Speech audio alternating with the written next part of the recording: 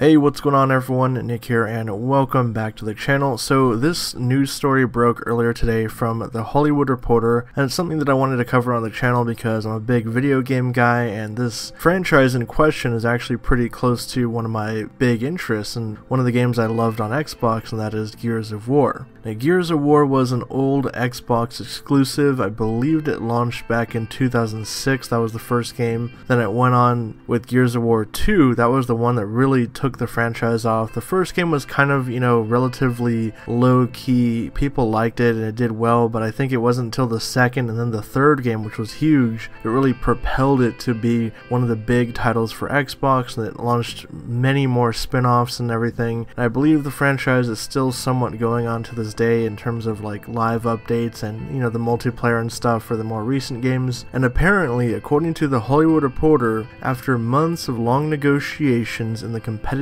environment with streamers, it looks like Netflix has nabbed the media rights and is partnering up with the Coalition, the Canadian game developer behind the franchise, to bring Gears of War to live action and an adult animated series. And if everything goes well, more stories from that world would follow on Netflix. Right now, no filmmakers or producers are attached to either the projects, with the video game franchise getting a fresh start after several big studio attempts at getting a live screen adaptation. For those of you guys who don't know Gears of War, it's set on a planet on the brink of societal collapse after a major civil war amongst humans, when a monstrous threat in the form of underground creatures known as the Locust take humanity to the verge of extinction. The game primarily follows Delta Squad, a ragtag fire team led by a disgraced sergeant named Marcus Phoenix, as he's now charged with leading humanity's last stand against these creatures. The franchise, like I said, is pretty big. Apparently it's sold over 40 million copies across 6 installments plus the spin-offs. Now, like I mentioned earlier in the video, Hollywood has been trying to get Gears of War into live action since 2007, when at the time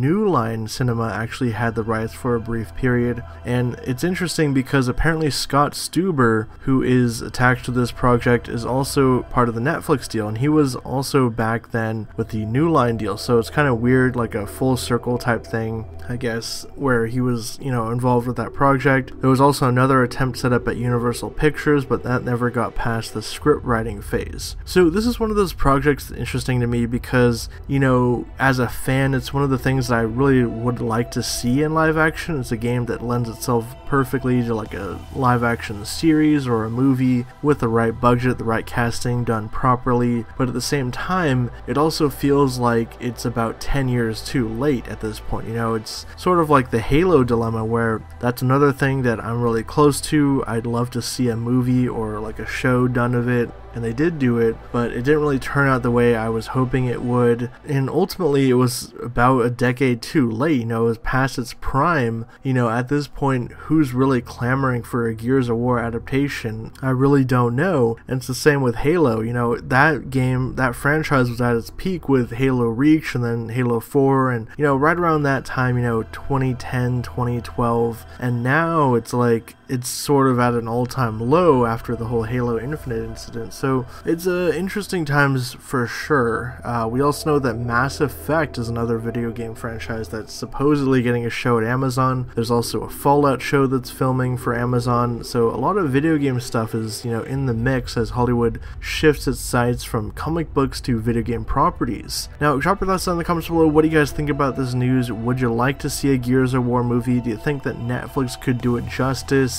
Well, actually, now that I say that, I'm kind of looking at that recent Resident Evil show they made on Netflix, and now I'm getting very worried about the prospects of this Gears of War thing that could end up happening. Just because that Resident Evil show was a dumpster fire all around. So, yeah, I don't know. I really don't know what to think of this, and I guess we'll have to see casting and who they choose, the director, the writer, the creative team behind this. All of that stuff is going to have to come out before I even get an inkling of interest in this project, I guess you could say. But like I said, share your thoughts below. If you guys are new to the channel and you like this video, subscribe and hit the bell so you can be notified whenever I drop new content like this. If you want to hit me up on social media to talk about this news, you can find me in the links down below. And with all that being said, I'll catch you guys next time.